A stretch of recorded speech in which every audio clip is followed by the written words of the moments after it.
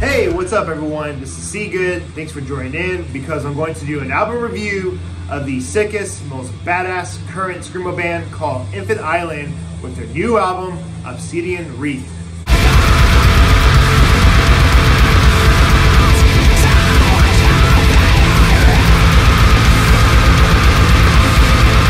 All I have to say are great things about this album, nothing but positive feedback. So there are no pros and cons, and I am pretty much gonna hype the shit out of this album and the band. So this album, Obsidian Wreath, was released January 12th, 2024. It hasn't been a week yet, and I'm already loving the shit out of this album.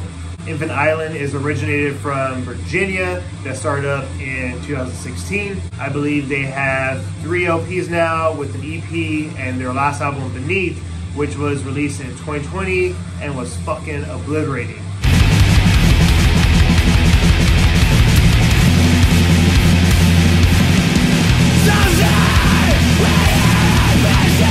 With their sounds of black metal, grindcore, screamo, hardcore, and ambient drum blended well for that album. And Beneath was my number 7th ranked album for my best albums of 2020. Going into this new album, Obsidian Wreath, the genres I hear are screamo, post-rock, black gaze, and damn, it fucking sounds mighty altogether.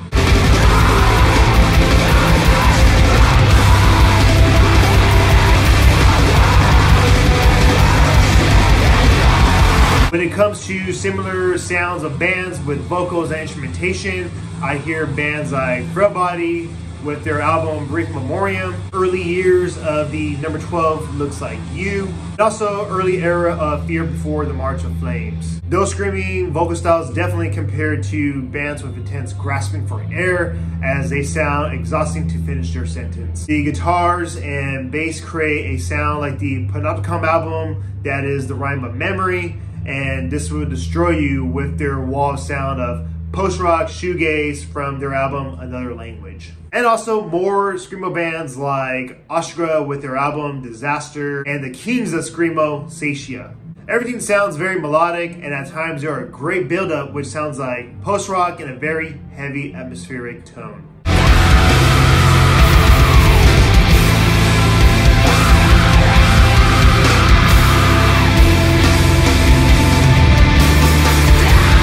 This album is very abrasive, passionate, dramatic, and cathartic.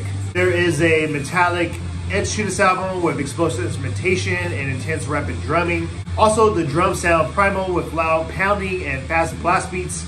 Definitely you can hear a lot of post-rock tones in the guitars, like the bands I mentioned earlier. I feel like this loud screamo album matches up great with the album cover artwork. It looks like an indigenous native form of creation, which looks similar to album covers of the band Me Without You. Some of my favorite tracks are with Shadows, Unrelenting, Another Cycle, and Vestigian.